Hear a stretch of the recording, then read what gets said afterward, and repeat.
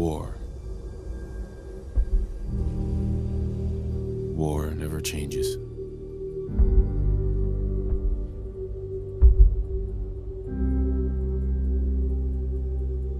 In the year 1945, my great-great-grandfather, serving in the army, wondered when he'd get to go home to his wife and the son he'd never seen.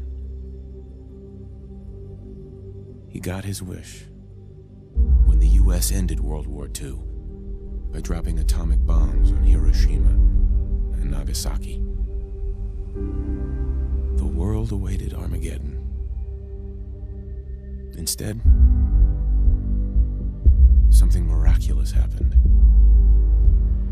We began to use atomic energy not as a weapon, but as a nearly limitless source of power. People enjoyed luxuries once thought the realm of science fiction. Domestic robots, fusion-powered cars, portable computers. But then, in the 21st century, people awoke from the American dream. Years of consumption led to shortages of every major resource. The entire world unraveled. Peace became a distant memory.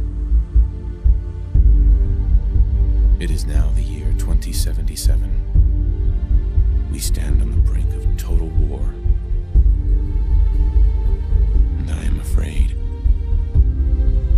For myself,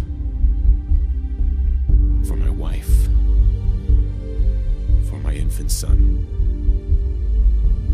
Because if my time in the army taught me one thing,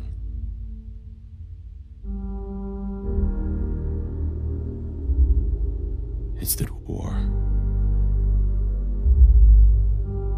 never changes.